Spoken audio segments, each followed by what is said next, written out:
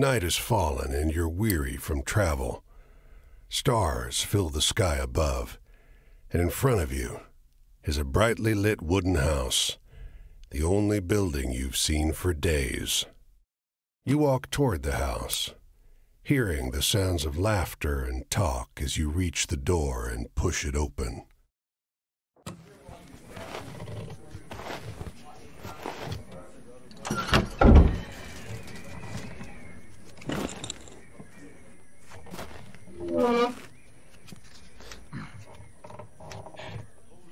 You sit down and join the game. It's a cheap buy-in, and not many of the other players are very good. The lady fiddling with dice gets good cards, but has no real strategy. The man to your right seems to just hold on to the highest cards he has, regardless of suit or any consideration of matches. The man in gray across from you, though, he's good. He already had the largest pile of coins when you bought in, and while your winnings grow quickly, you can't quite catch him. One by one, the other players leave the table, sometimes with pique or with wry humor, leaving their winnings with you or the man in gray.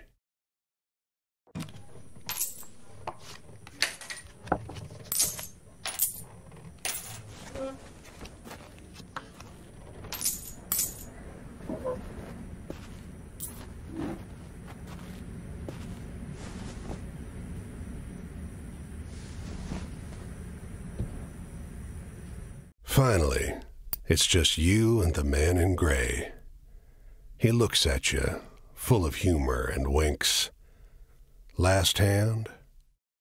He deals, you draw, and look at your hand. It's good. It's great. The best hand, in fact. A royal straight flush. Spades. Aces high. But the man in gray pushes forward his whole pile. You're not sure exactly how much it is, but it's more than you've got. You can't match that. The man in gray stops you. Now, if you like, I'll let you wager your word. I know you'll be good for it. Just promise you'll pay the debt, however I ask. Yep, 10, jack, queen, king, ace. All spades. The man in gray smiles. All right, then. I'll call.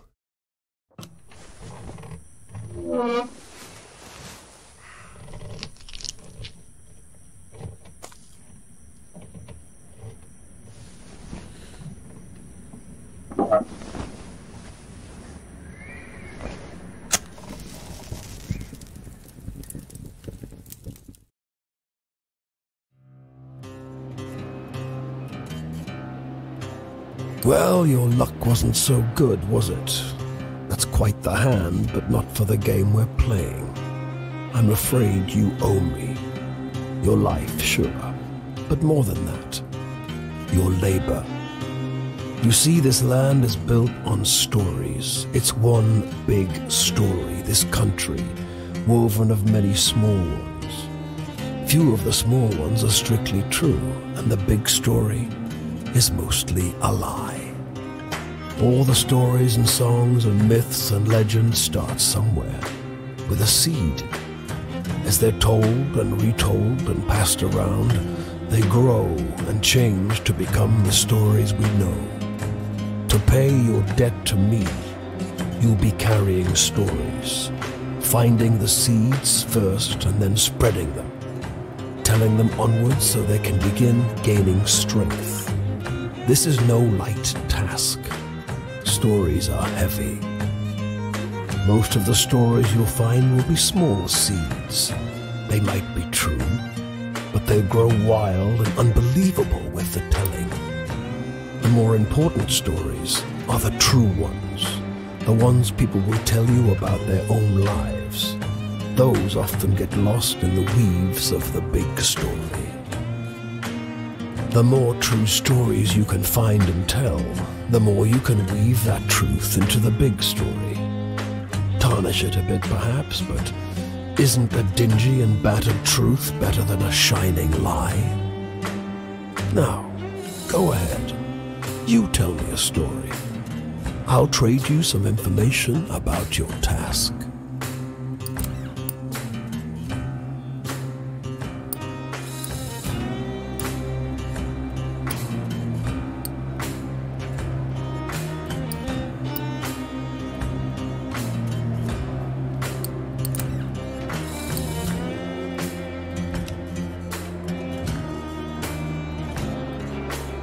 Travel? That's your job. Wander from place to place, gather those stories and spread them. People get bored hearing the same stories over and over, but an old cliché in one state might be a rip-roaring new yarn in another.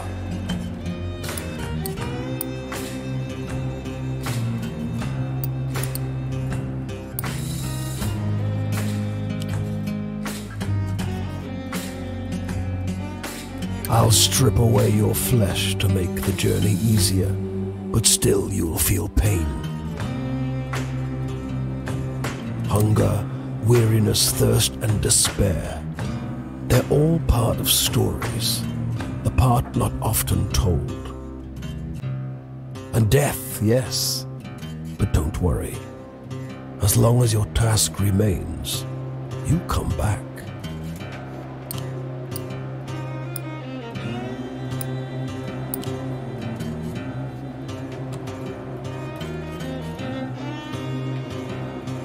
You'll sometimes have to make choices about what kind of story you're finding. Is it a love story or a tragedy? Don't gather too many of one kind, though. This grand story needs variety.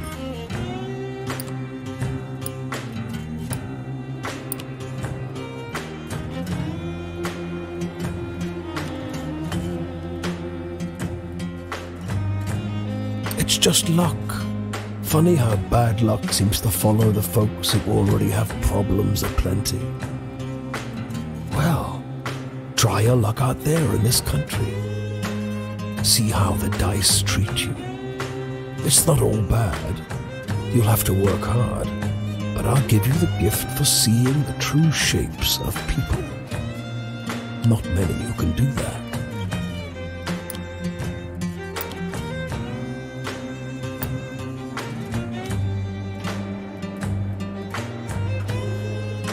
Your deepest desires, your greatest wish, heaven, Big Rock Candy Mountain, El Dorado, the Promised Land, that place just over the ridge where they all say that the water tastes just like the sweetest wine. Well, I don't know where that is. It's supposed to be somewhere in this country. Ask the people you meet. They're all searching for the same thing. Go on your way, seeker. Maybe we'll meet again, or maybe not. Either way, it'll be an experience for you. I'm jealous in some ways. I hope you find what you're looking for.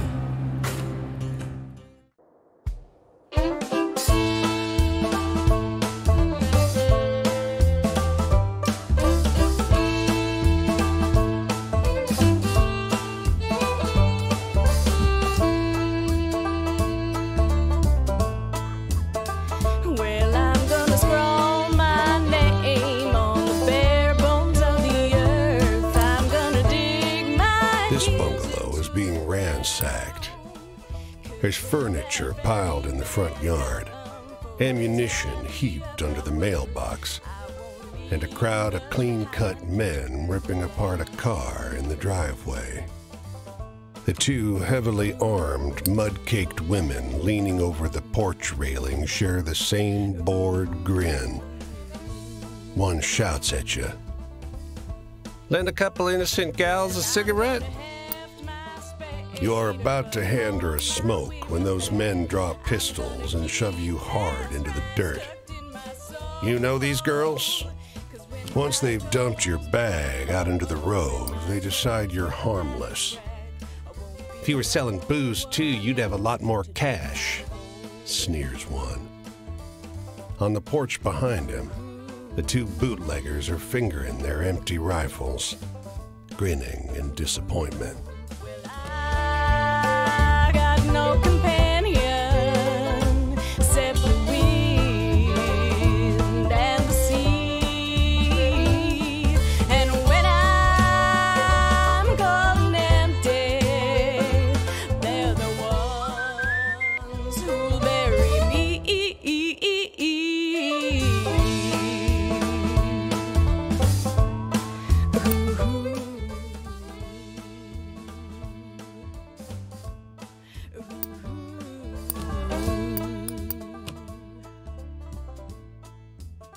Well, I'm gonna cast my stones o'er the waters of this land, and by and by I'll see them far and long.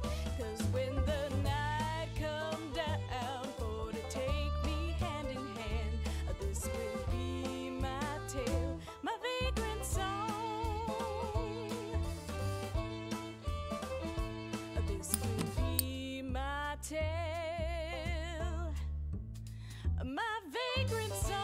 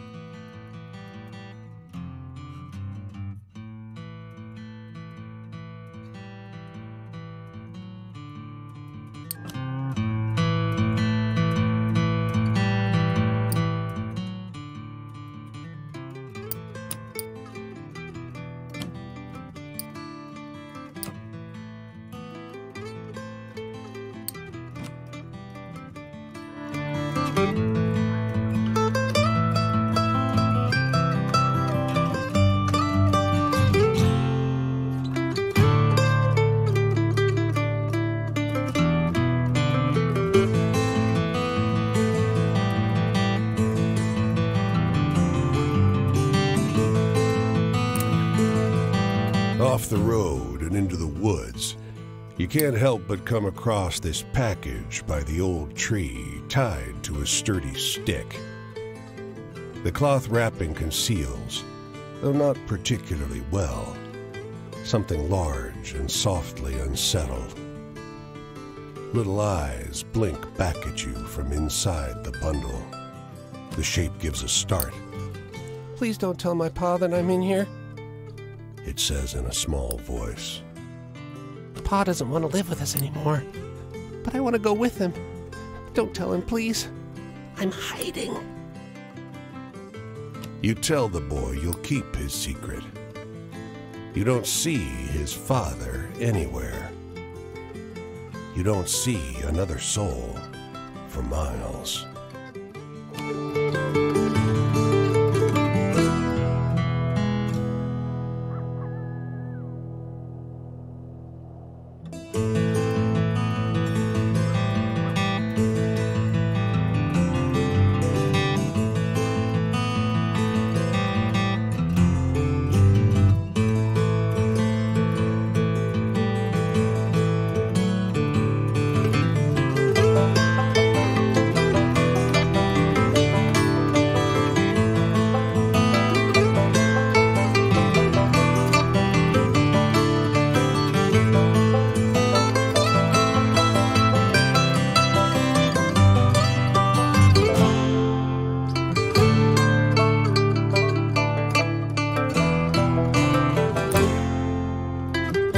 Come every year, you know. The old man is sitting at the edge of a rotting old pier, crooked legs dangling over the water, He watches a pair of seagulls preen and groom each other on a rock just off the shore. Just when the fishing is going to be good. He taps great, black, thick globs of spent tobacco out of a huge ceramic pipe. I got another year, I guess. Another year of this town being here, he replies, letting a grin spread across his face. If the seagulls came, that means enough fish to keep it in place.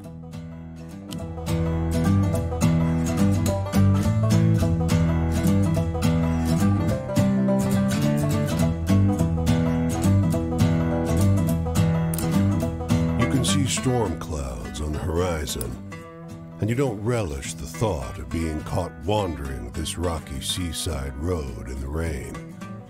Fortunately, you find the lighthouse door open with a daunting staircase before you. At the top of an ornate wrought iron spiral, you're breathless and feeling the strain on your knees. Rain already batters the walls outside. You can only knock on a heavy wooden door leading into the upper level. Muffled voices and light seep in beneath the door. Looks like we got a visitor. Sounds like a man's voice, deep and rough. Well, behave yourself. I'll open the door. Another man, this one with a higher, more sonorous voice. I always behave myself. He feigns indignation, but his tone betrays affection instead. After a moment, the door unlatches from the inside and opens. The man before you is tall and muscular, with a hint of a paunch beneath his wide chest. The heavy iron knob on the door looks nearly dainty in his huge hand. Didn't want to be out in this rain, did you? Come in.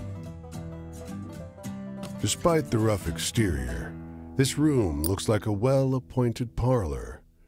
There's a rug on the well-trod wooden floor and an enormously plush couch. And sat upon it is a stocky fellow grinning through a great hazel-colored beard. Tea? He offers, hoisting a teapot. A few years. The tall one sits on the sofa, wrapping his arm casually around the other lighthouse keeper.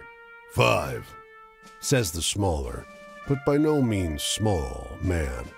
That long? Time flies. We traveled together before that. You must have some good stories from the road, huh? You wake up the next morning on their old sofa, still warm from an excess of tea. And cakes? There might have been little cakes. Prodigious snoring rumbles in from the floor above you, and you quietly take your leave.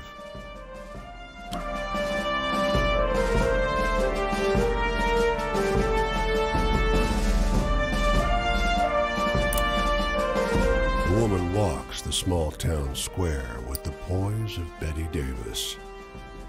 A confident stride and inimitable mannerisms elevating the sidewalk into a plush Hollywood carpet. And wrapped around her neck, a yellow velvet ribbon, bright as an ocean sunrise. You question a well-dressed man parked outside an oyster house. Prudish woman. I took her on a fine date and she didn't remove so much as a ribbon. Excuse me, can you step back from the coupe? That's the spirit. You decide to seek a second opinion. You talk with a waitress smoking outside a diner. Something funny about her. Just showed up one day. Doesn't work, doesn't live anywhere as far as I know. Just around. Myself, I'd love to know who made all her beautiful clothes. A longshoreman watches stevedores load up a crane. Yellow ribbon? That woman's dead. Ghost dead. Buddies of mine, they've seen her all over the Atlantic for decades now.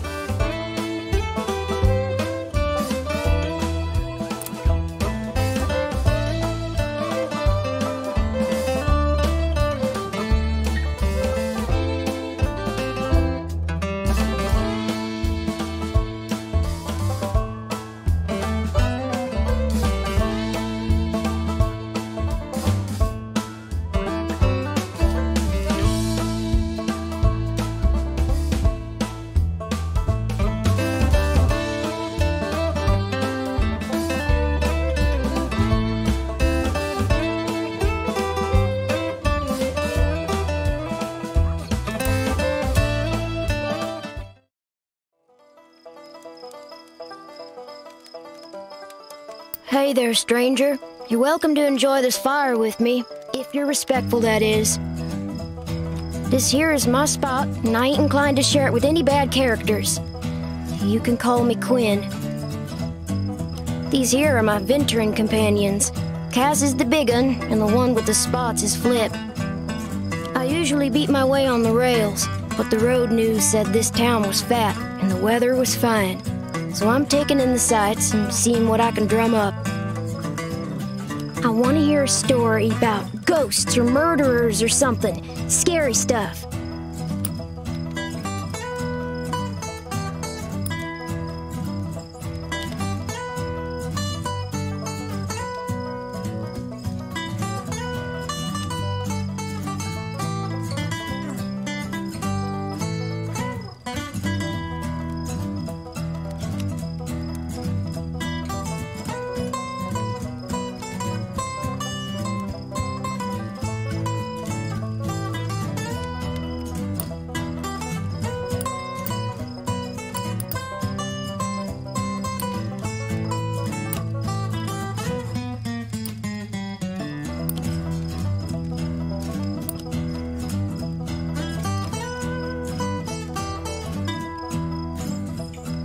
Well, I sure was a downer. Give me a good venture tale instead any day. Traveling, I sure do love it. And I seen some pretty things out there. I seen serpent trains passing on a green and gold sea. I seen mountains so tall and forests so thick, nobody will ever tame 'em. I once seen a bunch of townies skinny dipping in a river. That sure was something. I seen terrible things too. Biblical floods and starving folks, and black blizzards full of dust. Hey, tell me one of those exciting stories.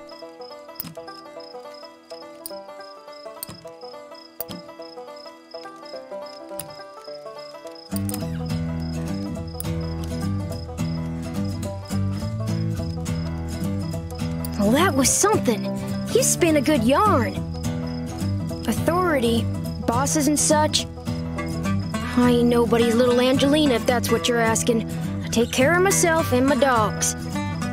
I don't need no jocker looking out for me, so if you're offering, don't. Shoot, I thought I told you to be respectful. You want to keep enjoying my spot or not? Think about that. Hey, do you got any really thrilling stories to tell? I'm hankering for one of those.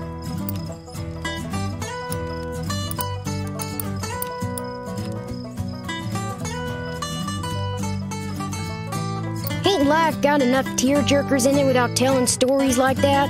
Jeez. My family. There ain't no way I'm gonna start jaw-flapping about those bastards. Judases, the lot of them. Enough said. I'm in the mood for something real funny-like.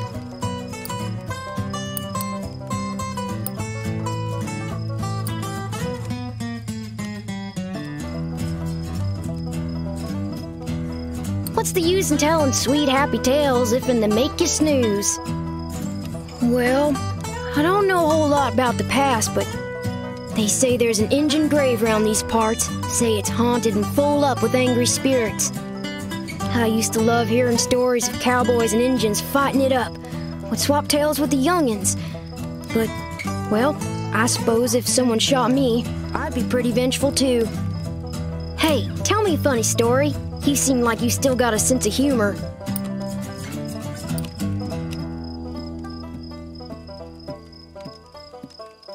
I don't get too much out of tales that are so cheerful. Not enough excitement for me. What's my future look like? I ain't looking for a traveling companion, if that's what you mean. I do fine by myself, so just stick to minding your own. Well, night's over. I think I'll see what's happening up the road this way. Didn't understand all your stories, but I'd gladly listen to more if I see you again. The tramping life suits me just fine. Every day's a venture. With things being so depressed, folks walk around like it's the end of everything good. But it ain't. Plenty nice things to see if and you know where to look.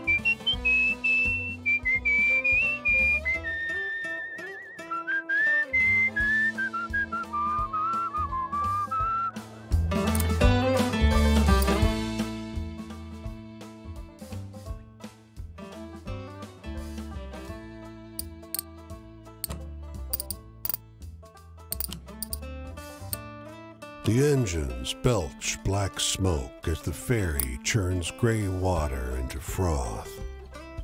A broad-shouldered figure leans out over the rail, eyeing the skyscrapers on the horizon. Nearby, a man and a woman speak in low, urgent voices. He takes her wrist gently. She is weeping softly. I wish you didn't have to go. She says. There's got to be work on some of those buildings going up. His thumb skates over her pulse point. I checked every day for a week. There ain't. I'll be back, though. Got your picture in my wallet, don't I? It's not forever. Her words are split by a sob. Might as well be. Our parents didn't come to New York for this. She leans against him, the wind tousling her hair. He pulls her to his chest. I'm leaving because I gotta go. If there was another way... They stand together, close, quiet, in the stiff breeze.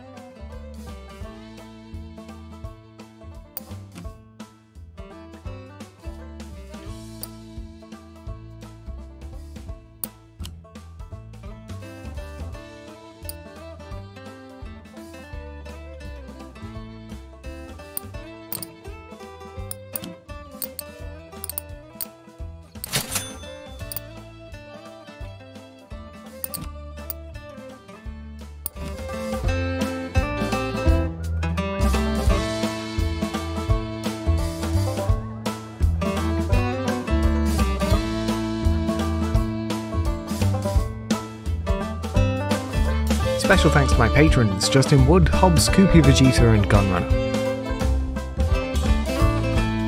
You can join my patrons at patreon.com/HoldenGatsby, check out my TikTok and Twitter at HoldenGatsby, and follow me on Twitch at twitch.tv/HoldenGatsby. Don't forget to subscribe to all of my channels. If you want more, you can watch my last video now, but if not, then thanks for sticking around. Bye.